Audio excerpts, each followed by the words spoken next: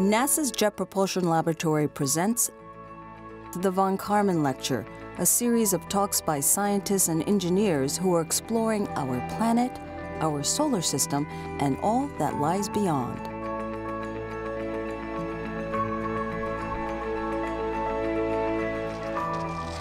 Good evening, everybody. I'm Brian White from JPL's Office of Communications and Education. Welcome to the Von Karman series. Now, before we get started, I want to talk about a teacher I had in college who, on the very first, great teacher, on the very first day of class, he drew this itty-bitty tiny little circle on the board. And he said, "This is everything you know." Exactly, that's what we thought as college students. We thought we knew everything. We thought we knew more than a tiny little circle. He says, "It's fine because everything that circle is touching is everything you now know you don't know." Said by the end of the class, he drew this much bigger circle all the way around it. And he said, "I hope this is you, and I hope it's a lot scarier. Because everything that circle is touching is everything you now know you don't know." Ocean worlds are a rich and vibrant part of our solar system that intrigue both scientists and the public alike. Obviously, you're all here tonight. But what exactly are we looking for? And how will we know we found it, whatever it is? Tonight, we'll take a look at some things that we know we don't know and how we go about figuring out which questions to ask. Now, this evening's speaker, Dr. Morgan Cable, is a research scientist here at JPL. While earning her PhD in chemistry at Caltech, she designed receptor sites for the detection of bacterial spores, the toughest form of life. She and colleagues were the first to discover a co-crystal, the equivalent of hydrated mineral, made exclusively of organics that may exist on Titan's surface. This work has led to the inception of a new field, Titan petrology, and she can correct me if I screw that one up. She conducts field work in extreme environments on Earth, searching for life in places such as the Atacama Desert, the summit of Mount Kilimanjaro, and the lava fields of Iceland. She is an extreme unicyclist. She's a surfer who worked on the Cassini mission as a project science systems engineer, is currently a co-investigator on the Dragonfly mission to Titan, and a member of the project science team for the Europa lander. Ladies and gentlemen, Dr. Morgan Cable.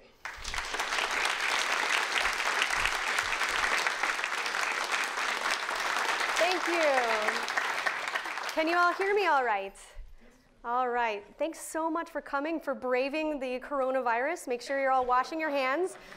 We've been doing the chemistry high five, which is with the elbow. I've also seen some with the foot, you know, instead of shaking hands. It's such a pleasure to be here tonight. I'm so excited to tell you a bit about the work that we're doing here at JPL and other NASA centers to explore this ultimate question, are we alone? So before we get started, I'd like you all to do a little exercise. Now, it's kind of late here, 7 p.m. For those of you watching online, it might be a little bit later, but I'd like you to take a minute to take a breath and close your eyes.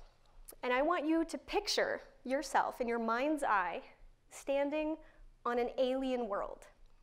All right, picture it. Look up into the sky.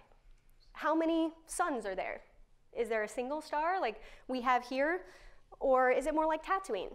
Binary star systems are actually pretty common. Maybe it's nighttime. Do you see different constellations in the sky? Look down. What are you standing on?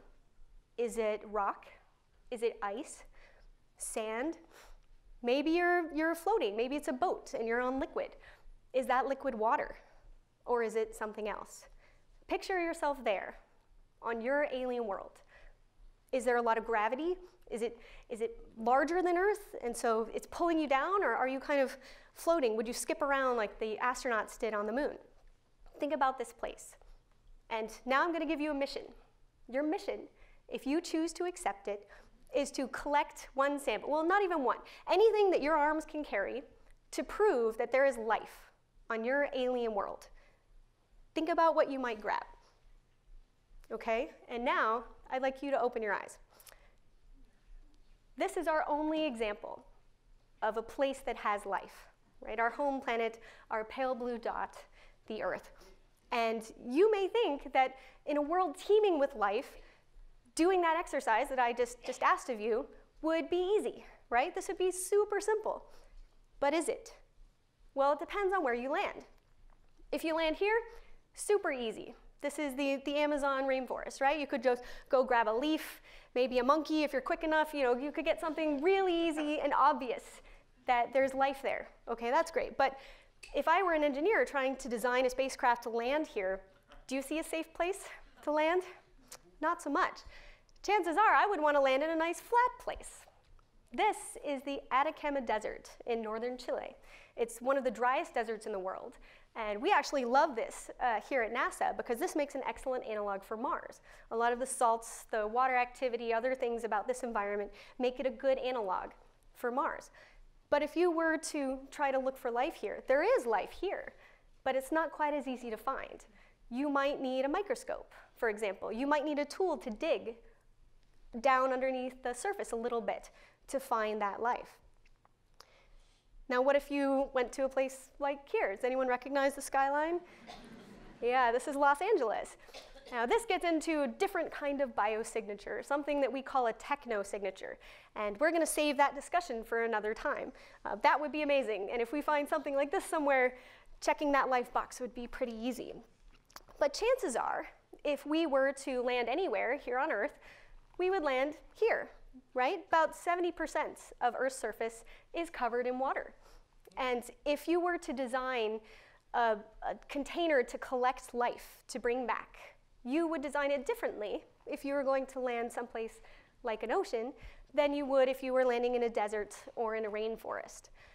And so depending on where you go and what you're looking for may define the type of things that you would bring with you to your alien world. And it's appropriate that we end on water because for NASA, this is one of the key ingredients that we look for when we're searching for life. It's not the only thing. Of course, there could be life that is not aqueous-based, that's not based on liquid water. But this is our sample size, right? Sample size of one world. And here, we find that life needs 3 key ingredients. One of them is liquid water. Liquid helps you transport nutrients in, transport waste out. It sort of greases the molecular machinery of life. It lubricates it. So we know that life needs water. We also know that it needs what I call chemistry, basically building blocks. You need something to make those molecules that you are made up of. You need something to make those out of. And that can be carbon, hydrogen, nitrogen, like we have here abundantly. Typically, it'll be something that's pretty common. If we were all based on, I don't know, titanium or iridium, there's not a lot of that around. So there wouldn't be very many of us, which I guess means we wouldn't have as many coronavirus distributor, which would be good. But you typically use building blocks that are common. So that's the second thing. We need the building blocks of life. And the third thing we need is energy, something to metabolize, something to drive the chemical reactions, the biochemical reactions that keep us alive. And so any place on Earth where we find those 3 things, we find life every time. And so these are the things that we will look for when we try to explore our solar system and beyond and search for life there. So let's go a little bit further out from Earth. We're going to go about 480 million miles to Jupiter. Jupiter is our largest planet in our solar system, right? It's kind of the bouncer. It sort of kept a lot of major meteoritic events from happening here on Earth, at least not too many. So we're 65 million years and counting since the last one. That's great. Jupiter is amazing. It's beautiful, and I love it. But I love its moons even more. Jupiter has 4 what we call Galilean moons, because Galileo discovered them, should get some credit. And 3 of them are locked in what's called a tidal resonance. And this one, Europa, is in the middle. So in between Europa and Jupiter is a world called Io. It's the most volcanically active body in the solar system. It's a really cool place. And it's really hot because of its interaction with Europa and also with the 3rd moon out, which is called Ganymede. So it goes Io, Europa, Ganymede. And for every 1 orbit Europa does, Io does 2. For every orbit that Ganymede does, Europa does 2. And so what happens is it's kind of like, do you remember on the playground when you were a kid, if you pushed your friend or maybe your sister or brother on the swing set and you wanted them to go really high, you had to time the pushes just right. And if you did that, you could get them go maybe higher than your parents thought was safe. That's what's happening here with these worlds. So they're locked in this gravitational tug of war, and because of this resonance, every time they orbit around, they give each other this energetic kick. And here, that kick turns into this friction that causes the worlds to move like this. And so that flexing, we call tidal flexing, that generates heat. And that's why Europa has a lot of liquid underneath this icy shell. And it's why it's one of my favorite places in the entire solar system. Europa actually has 2 to 3 times the volume of all of Earth's oceans combined in liquid water. That's a lot of water. Now, it's under a shell of ice.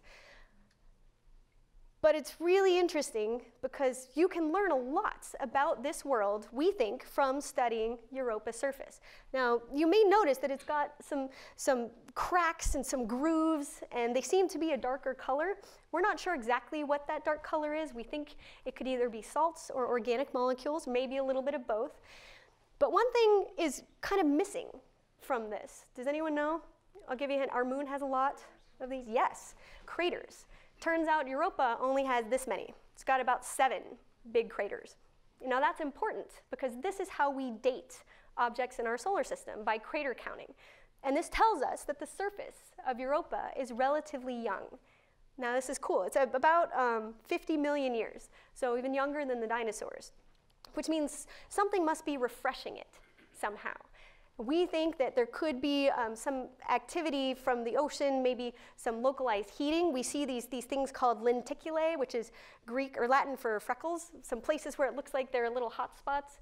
We see these smooth bands where it looks like some of the surface has split open and water has been sucked up or ice has been sucked up and filled in the gaps. And so we see these places on the surface where it looks like there's a lot of activity. And that gets us really excited because we would want, if we send something to explore this place, to search those fresher regions. Those may have more organics in them. They may have better evidence of what's in that ocean underneath. And boy, wouldn't it be great to send a spacecraft here and look for life or look for evidence of habitability? Yes, it would, and we're going to do that. Europa is incredible, right? We think that underneath this ice shell, we know that it has a liquid water ocean. We're not sure exactly how deep it is. That's one of the things that our next mission is going to study. But we do know that there's a lot of radiation at the surface. This is because Jupiter is really big. It acts as the bouncer for the rest of our solar system, which is great, but it also has some negative effects for some of the moons around it. Because it's so large, it sucks in a lot of the charged particles from the solar wind, and it whips them around with its really strong magnetic field, and it slams them into Europa. Now, Europa doesn't have an atmosphere, and so these things will interact directly with that water ice on the surface. And water ice is H2O, right? That's water. It'll break that up, it'll kick off the hydrogens, and since they're super light, they float away, and so you'll end up with this tenuous oxygen. We don't even call it an atmosphere. We call it an exosphere, because it's so thin. And that oxygen is really rich in electrons. Now, down at the sea floor, where we think there could be hydrothermal activity, heating, geothermal activity, things like that, we're pretty sure, based on examples here on Earth, that place is electron poor. So if you've got a lot of electrons in one place, a few electrons in another place, you know what that is?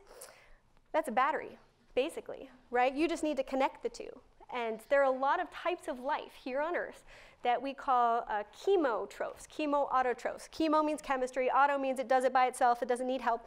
And it uses those types of energy sources, just shuttling the electrons around, takes a little tax, a little bit off the top, and that's what it uses to be alive.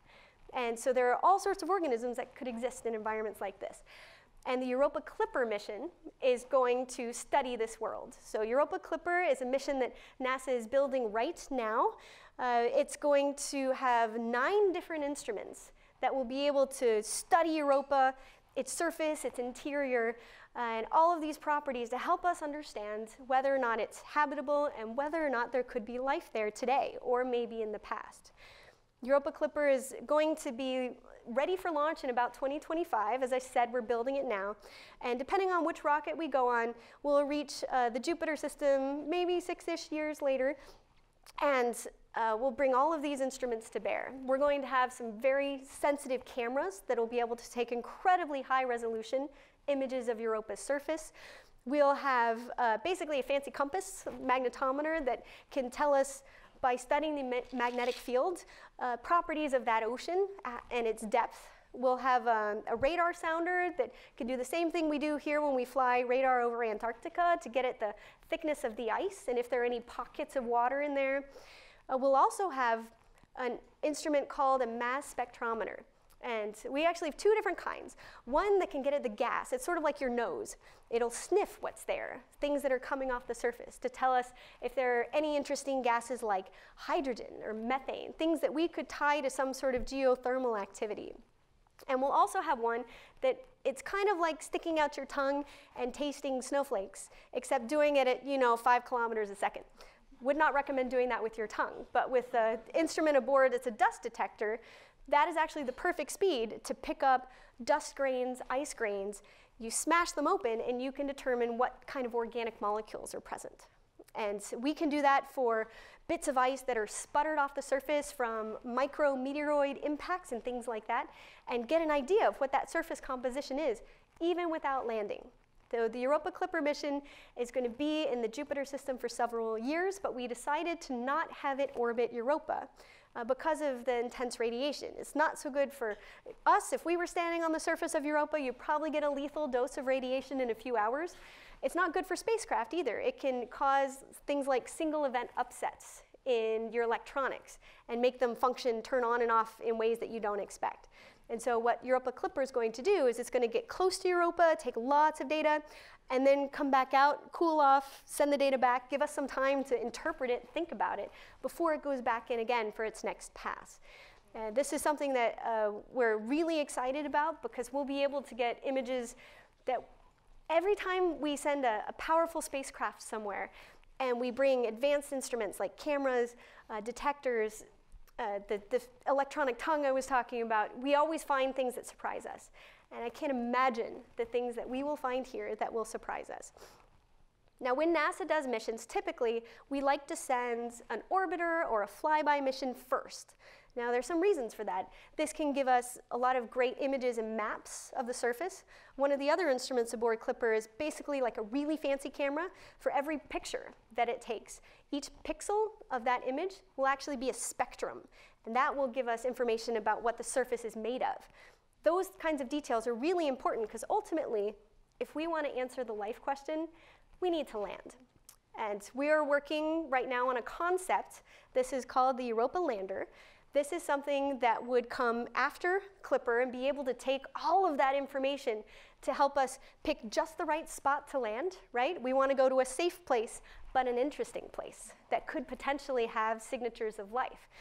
It will have the ability to communicate directly with Earth through its high-gain antenna, and it will have an arm, that would be able to cut into the surface. Now, the surface of Europa is pretty cold. It's about 150 Kelvin, which, let's see, in Celsius, that's what, minus 130 degrees C? I don't know what it is in Fahrenheit. I'm a scientist. We don't work in Fahrenheit, but it's really cold. And it turns out that ice at those temperatures has a lot of similar properties to rock, like granite. And some of our engineers here at JPL who are designing types of cutting tools to be able to slice into that really hard ice, boy, they're really interesting. One of the guys was telling me, yeah, I was on my treadmill this morning. I was thinking about what is the toughest sample that we could come up with. And he ended up, oh, this is really mean. He took cotton and he stretched out the cotton balls until you get like that really fibrous kind of stuff. And then he put that in water ice and then dunked that in liquid nitrogen. And he said that broke about half of their prototypes because the fibers, tripped up all the blades. But the reason that we do that is because we want to be sure that we have over-engineered everything such that even if the surface is something we wouldn't necessarily expect, we can still do our science. That even if we land in a place where there are bigger rocks than we expected, there might be some weird fibrous things, we could still cut some of that sample, hopefully not destroy some really sensitive organism, and bring it in and look at it with our instruments.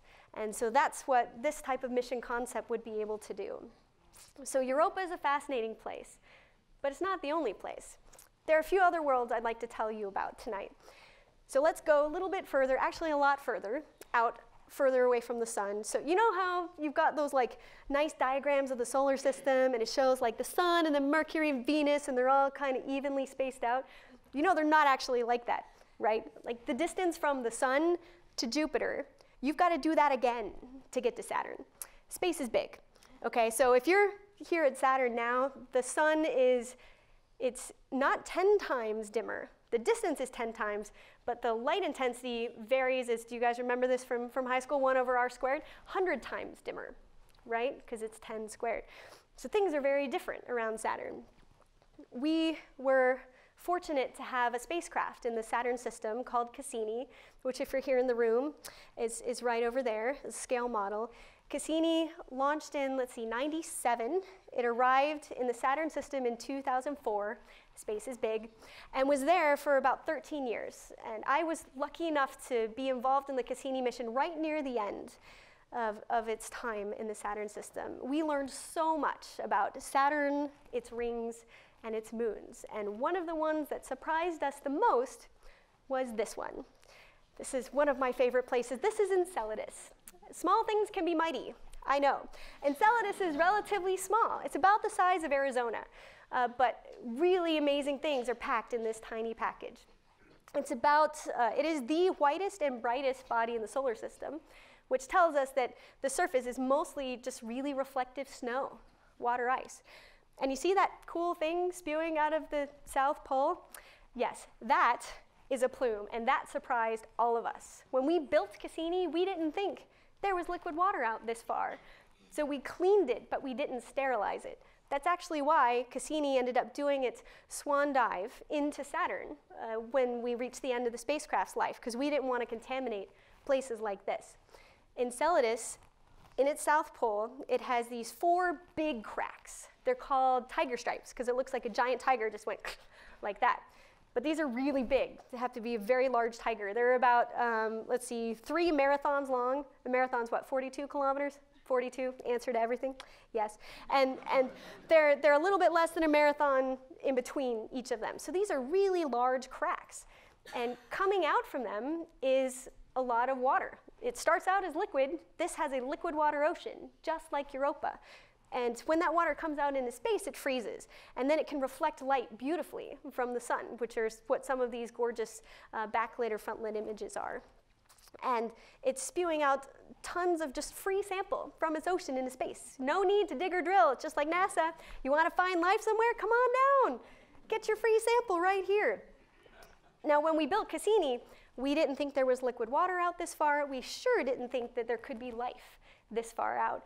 And so Cassini did not have life detection instruments on board.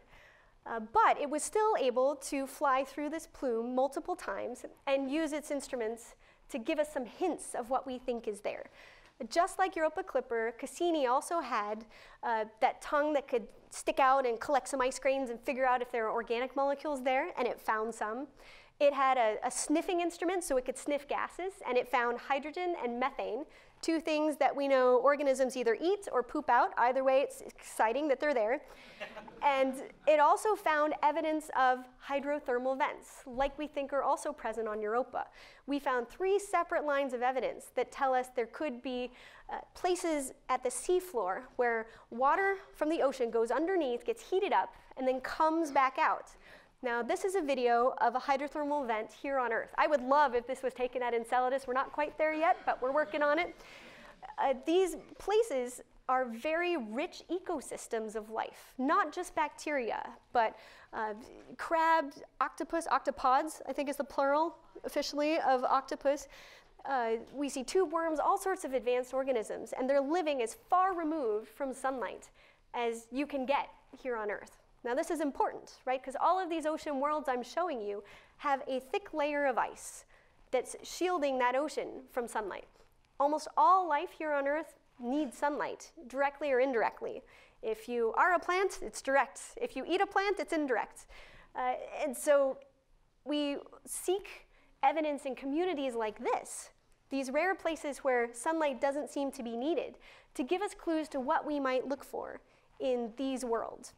And so a lot of NASA scientists will study these hydrothermal systems here on Earth, or ask our oceanographer buddies to give us some hints and some clues as to what we might look for and where we might get tripped up if we're trying to design an experiment to look for life. So Enceladus is another fascinating place. But I want to tell you about one more. This is one of the bigger moons in our solar system. It looks tiny next to Saturn. You see that little sort of golden dot? That's Titan. Titan is the second largest moon in our solar system. If you count its atmosphere, it's actually the biggest.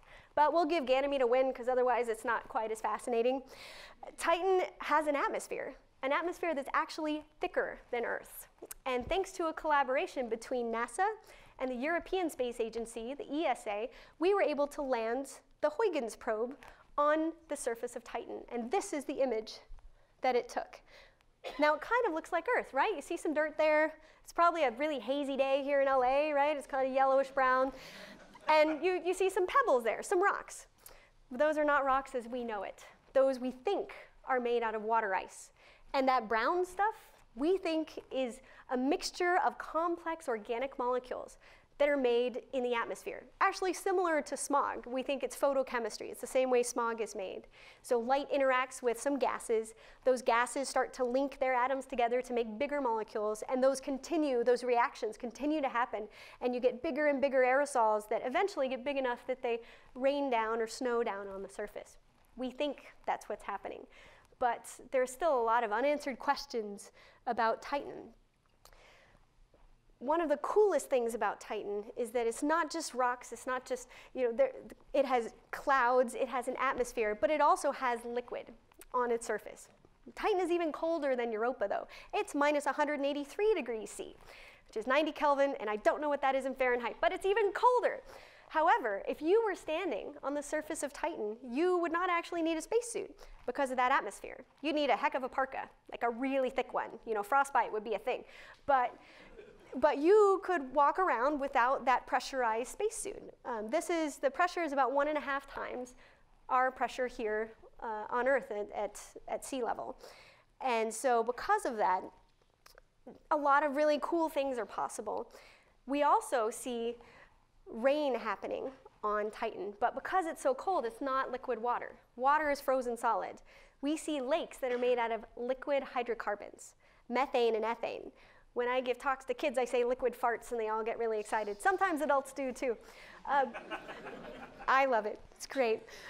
But this is fascinating, right? Because if you remember from maybe middle or high school chemistry, water is a polar solvent, right? Methane and ethane are the opposite. They're nonpolar. And you may recall like dissolves like. Anything that dissolves in liquid water is not going to in these liquid hydrocarbons, and vice versa. And so we have these huge seas. They're as big as the Great Lakes and bigger, that are filled with this liquid that couldn't be it could not grease the machinery of life as we know it. But it could potentially do that for some other weird alien chemistry that would have to be, by definition, very different from any biochemistry here on Earth, just to be able to stay dissolved and work in a liquid like this. So just in our own cosmic backyard, we have this wild example of something that, boy, it would be really nice if we could go here and study this world more.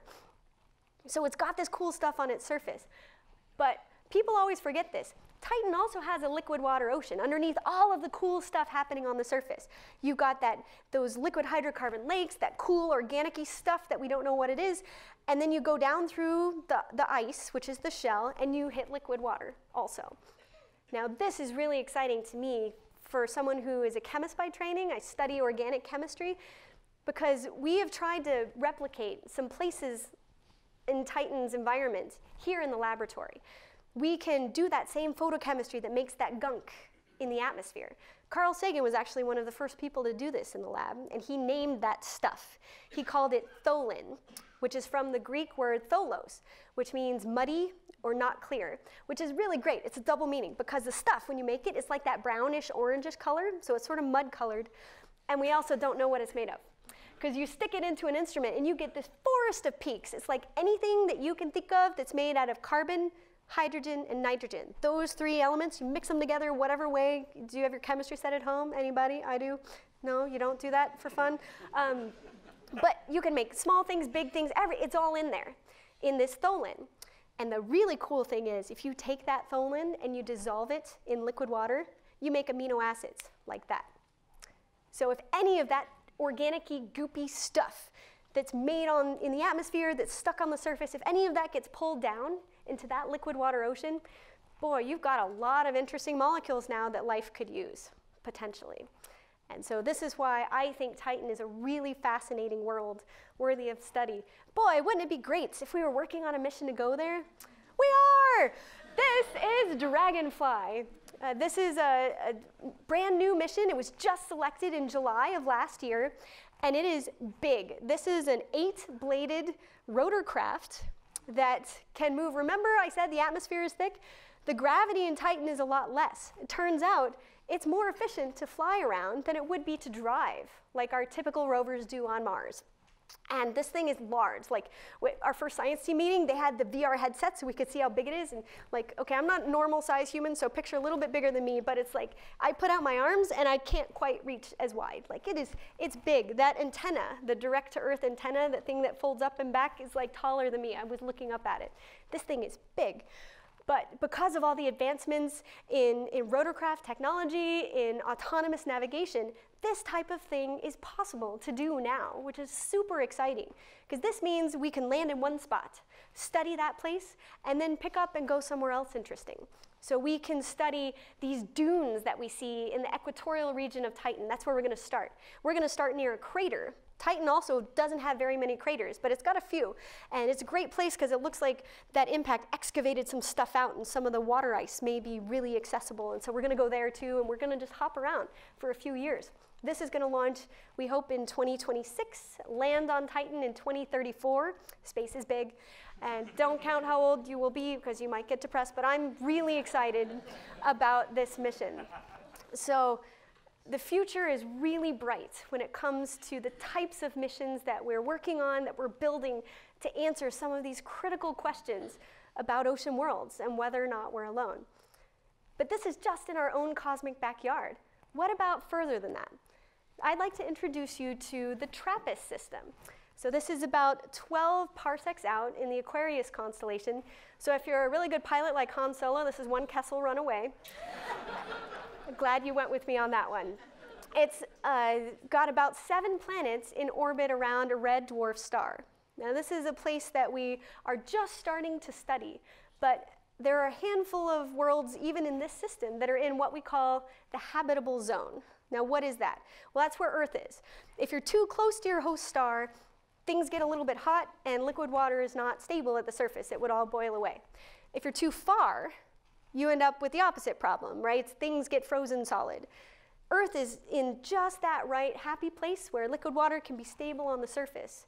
And when we look at exoplanets, that's what we call these, planets in orbit around other stars, we start off looking in that habitable zone because those worlds may be similar to Earth. And we've started a catalog, and just in a few years of looking, we've already found a bunch. You can see some that say TRAPPIST-1, whatever, there's a letter at the end. That's typically how we name exoplanets. We start with the telescope that found them, so the TRAPPIST, or the mission that found them, is first. Then we give it a number for the star that we observed, and then the planets all get letters, so A, B, C, D, E, so you can figure out where it is, how close it is to its host star. And so you can see TRAPPIST, D, E, and F, and G all seem to be in that habitable zone. And that's just around one star. And we've just started looking. This thing is probably already out of date. It's from September of last year, but I'm sure we found a few more. And this just blows your mind, right? These are just the ones in the habitable system. We haven't even started looking for exo-Europas and exo-Titans and exo-Enceladi. So, and now we know that liquid water can exist even further out than this habitable zone that Earth resides in. It's an incredibly exciting time to be a planetary scientist and be studying these worlds.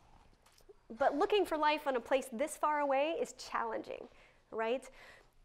If we wanted to send a spacecraft there, it would take a very long time. We're working on concepts like that. There are some spacecraft that we're working on using things like solar electric propulsion or even lasers to accelerate them to a significant percentage of the speed of light.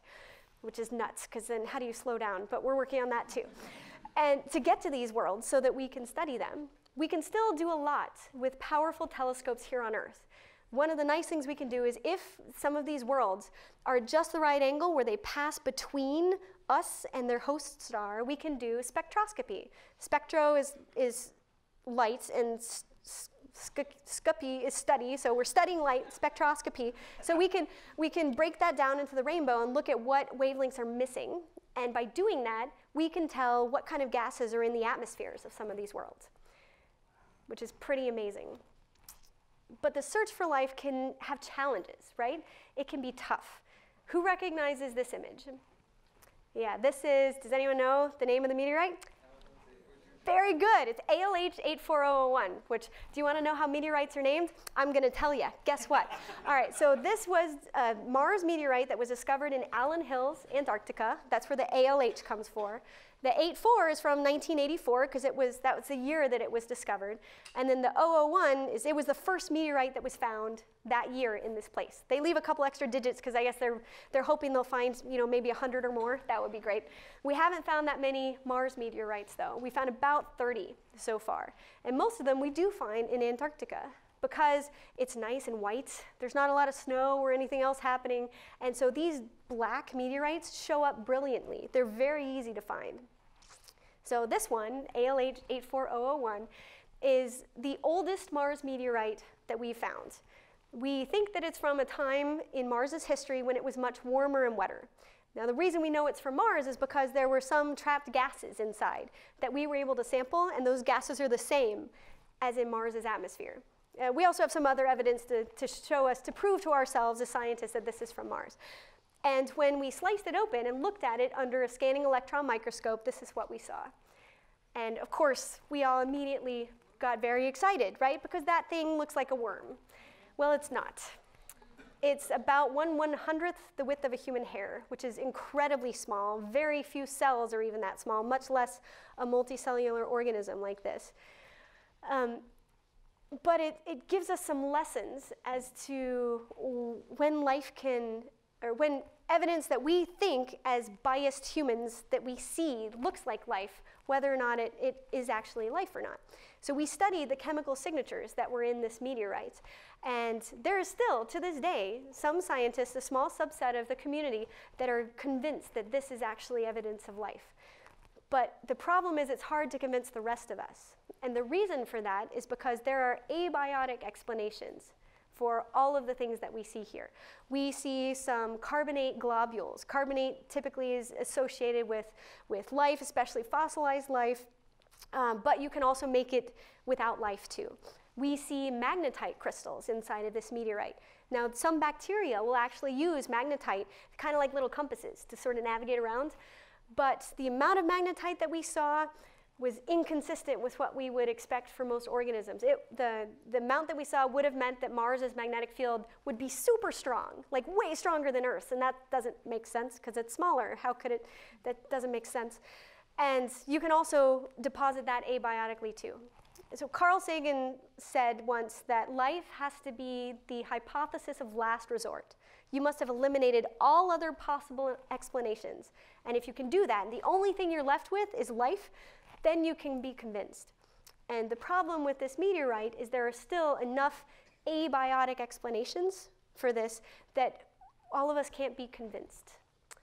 And this is something that we have here on Earth. So we can bring to bear all of our most sensitive instruments, some of the microscopes and spectrometers that fill a room, right? What if you want to take that and now put it on a spacecraft, miniaturize it, and then send it somewhere else? Some of the instrumentation, it gets challenging, right? You may not be able to be as sensitive. But now you can be sure that you know exactly what happened to your sample in between when it was there on Mars, for example, like with Viking, and when you reached out your robotic arm and grabbed it and then looked at what was inside. With meteorites, we can guess at when they formed. That meteorite that I was showing you, it probably was ejected from Mars millions, maybe billions of years ago when it was warmer and wetter, and then it just kind of circled around in space for a while, we think until about 16,000 years ago, and that's when it crashed here on Earth. We don't really know what was happening to it during that time, And that uncertainty can lead us to question anything we might find inside it. That's why we want to go and land on these places where we have a better understanding of what we call the provenance of that sample, the history, where it's been, how it got there, so that if we find a signature in it, we can say for sure that came from this place, it's not contamination, it's not something it picked up later. That's really important for being sure when we finally answer this key question, are we alone? We can be sure of our answer. So the Viking landers, there were 2 of them in the 1970s. These landed on the surface of Mars, and this was the first mission that explicitly had the goal of looking for life somewhere else, on Mars in this case. The Viking landers, they had identical instruments, and they went to 2 different places on Mars's surface, and they had 3 biology detection instruments. They also had a chemical analyzer called a mass spectrometer. Remember the tongue? It's like similar to that. Of those 3 biology experiments, 1 gave a positive result for life, 1 was negative, and 1 was ambiguous. Now, this isn't because the scientists did a poor job. They did the best job that they could, designing an experiment that they thought would give them that absolute yes or no answer. But all 3 of these techniques were based off of metabolic assays. Basically, what they did is they scooped up some Mars soil, some Mars regolith. They put it in a bin, and then they dropped either water, liquid water, or some nutrients on it, or both, and sealed it up. And they looked at the gases that came off, or they looked at whether or not it could take some of the nutrients that it was given, and be able to turn that into other molecules that could give us evidence of life. So these tests were based off of them going to different places here on Earth and trying those same experiments. And they thought that they were very confident that these types of things could give us an absolute yes or no answer. Are we alone? Well, it turns out that we didn't have as deep of a knowledge of the surface chemistry of Mars at that time. Since then, we've discovered that there are things like perchlorates, very reactive salts, that can give the same types of answers. It turns out a scientist recently was able to replicate very well, not perfectly, but really closely, those same false positives, what we call it, when you see something that you think is real, but it's not. Those false positive measurements, if you take perchlorate and you sort of give it a light dusting of gamma rays, and then you do that same sort of life detection measurement, you dump some water and some nutrients on it, you'd get the same gases off. And so, as Carl said, life has to be that hypothesis of last resort. And in the case of the Viking experiments, we still have abiotic explanations that could explain the data that we see. But we've learned a lot since then. When we were building and launching the Viking landers, we didn't know about the 3rd branch of life. We knew about bacteria and fungi, but we didn't know about archaea. That hadn't been discovered yet. We know a lot more now than we did then. It doesn't mean, though, that we won't make new mistakes whenever we search for life elsewhere. And that's something that, as scientists, we always need to keep in mind. We will do our best to design the most foolproof experiments, but we have to prepare ourselves for the fact that we will likely make new and different mistakes. We'll still learn something, and we still have to go, because we need to know. But we need to make sure that we're prepared for an answer. And so that's something that I always try to keep in mind when we're having these endless discussions about what experiments we should do, how sure we can be, how many tests we can do here to be positive that we're spending our taxpayer dollars, your dollars, as well as we can, right? Because that's what NASA does. And we can take a lot of lessons from the types of life that we have here on Earth. Does anyone recognize this little guy? The tardigrade, the water bear. This little guy can survive in space, right? I think he's super cute. One of my friends said, boy, it would be terrifying if that was like large enough to ride. I think that'd be amazing. Could you imagine like riding around? It'd be awesome. So we have examples of life that can survive really extreme conditions. How would you look for a tardigrade? Would a microscope be enough? That would just be a morphology type of measurement. What if you saw it move? That would be better. Maybe if you also were able to study some of the molecules that the tardigrade is consuming or producing, or maybe, sad to say, maybe just take the tardigrade itself and stick it into an instrument and see what it's made of.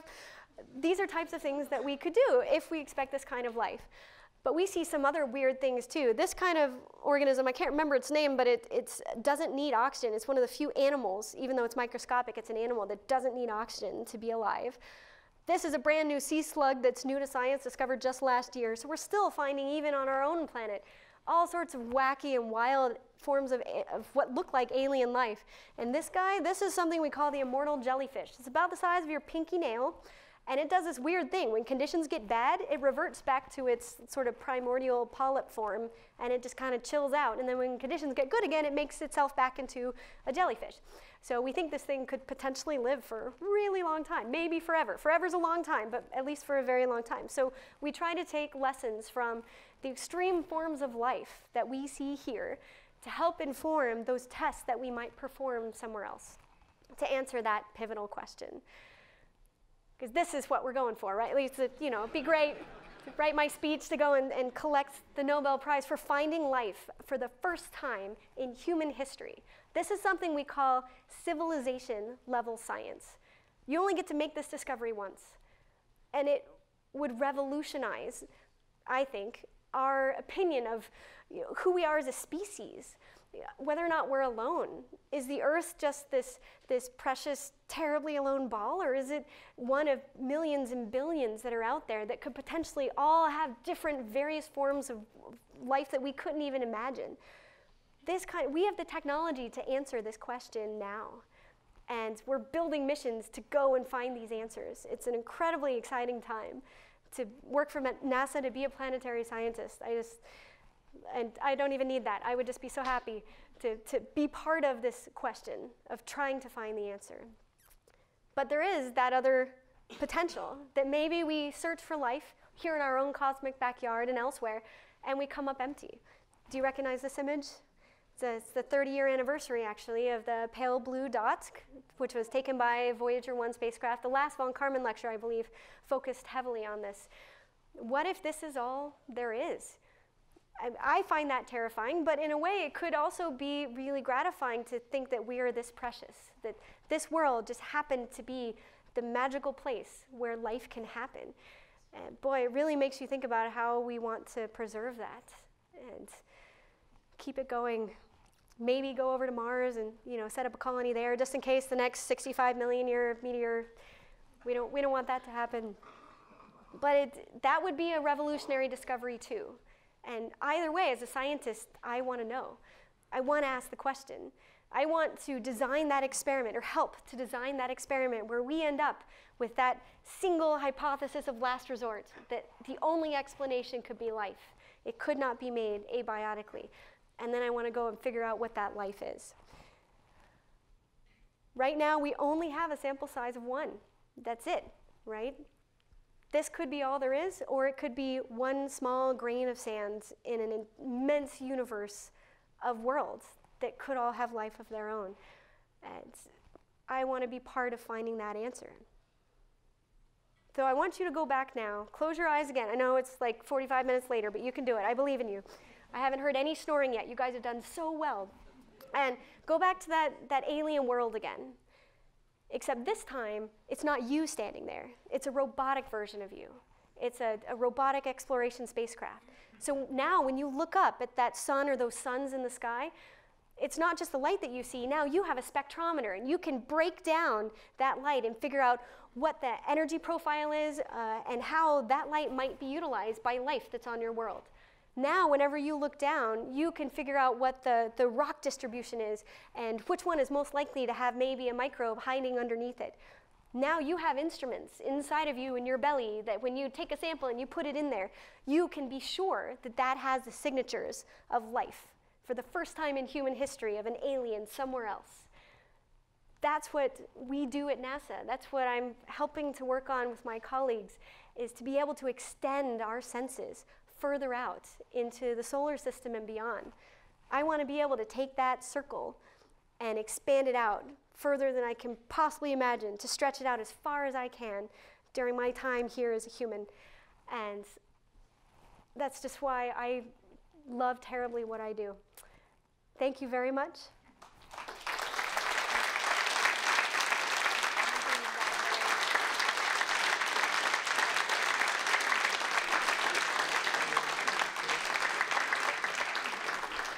Folks, we are going to open up for some questions right now. If you are in the house and you've got a question, you're going to line up right behind that microphone over there. We also have some questions from our online audience as well. So while you're all thinking about maybe a question you're going to ask, I'm going to go online here to the great Mosasaur from YouTube asks, although there isn't a concrete answer for this, in your opinion, do you think we can find life on these worlds? Can we expect to see it in our lifetime? I think so. Otherwise, I would be spending my energy doing something else. Again, with just the sample size of one, we have some guesstimates of the types of life we would find. Chances are they're going to be small, microorganisms, just based on the energy that's there. And we have some estimates of how many organisms we might expect in some of these oceans. So we have some idea of the types of life and the amounts of life we might find. And some of the instruments that we are working on miniaturizing and sticking on spacecraft right now have limits of detection that are sensitive enough that they could find those things. That's why I think that we have the ability to answer this question now. Another one from online, from Space Debris on YouTube. It's kind of similar to what you were just answering and what the last part of what you were talking about. Besides knowing we're not alone, what is the best value for humans in finding life on another world? For me, it's knowing that there are so many other possibilities out there. I mean, if we're not asking these big questions, the things that when we were much earlier on in our history of just starting to be humans and we looked up from that campfire up into the stars at night and wondered about them, that's what sets us apart, right? Otherwise, we're just what, like eat, sleep, reproduce, and die, and that's it? You know, this is the thing that drives us, that makes us human, is to ask these questions why. And because of that, we want to strive to know the answers. And as soon as we know the answer to that question, we're going to have so many more. It's going to be this amazing, beautiful cycle, and I want to kick off some more of that. I think we've got a question here in the house. This is a very, very interesting lecture. I really like it. So you talked about the non-polar versus the polar, and how if those mix, I guess it was on Europa. It was in Titan that would mix. Yeah, mix on Titan. Oh, because there's actually water under Titan, even though. So my question is, so you have all this carbon on Titan.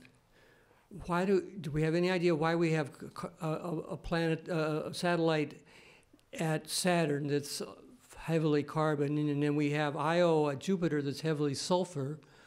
Why don't we have one of each on both, circling both Jupiter and Saturn? That's a great question. Well, a lot of these worlds probably do have a lot of carbon and sulfur, but it may be in different forms where it's trapped in the crust or underneath the ice shell. Titan, we're lucky because of its atmosphere. It's outgassing methane from its interior. We're actually not sure why it's still doing that, because if you look at the amount of methane that should be there, it should have run out in, 100 million years. So there's probably some funky cycle that's going on, and we're catching it at a good time.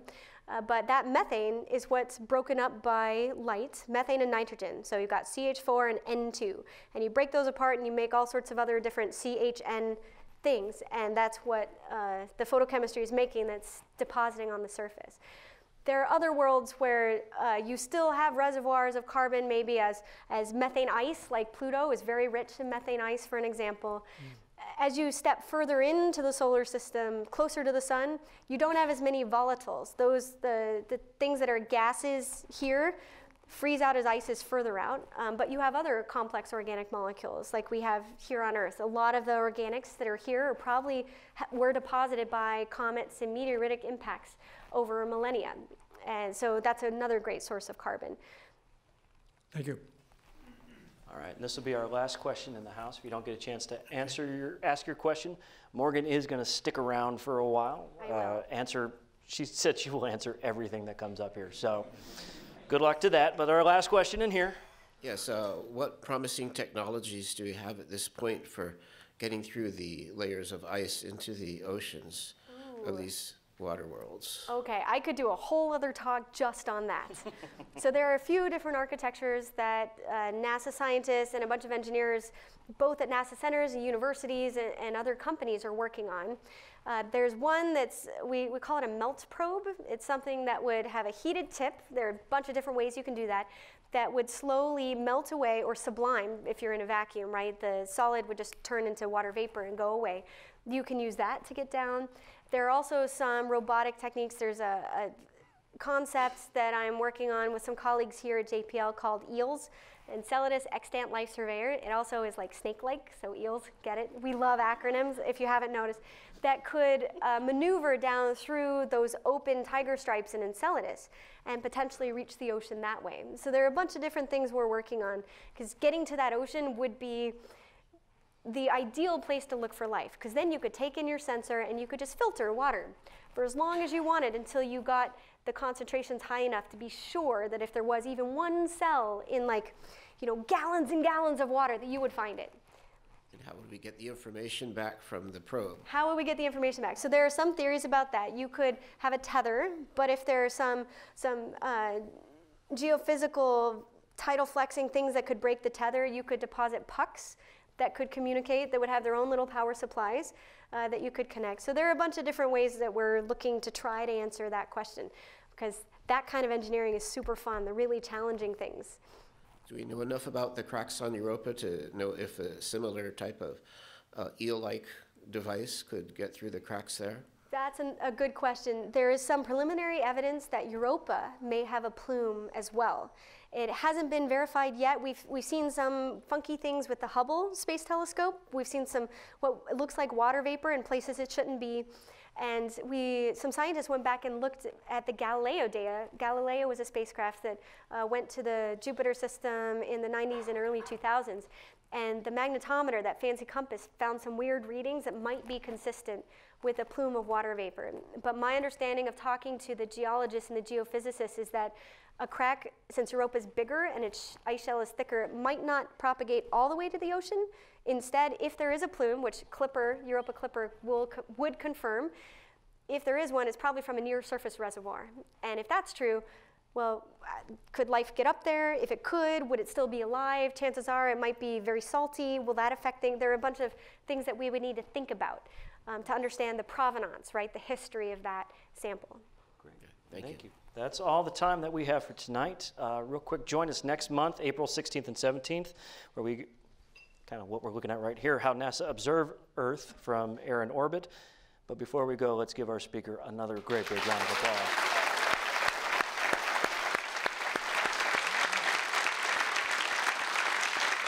Thank you for joining us this evening. Have a wonderful evening wherever it leads you, folks.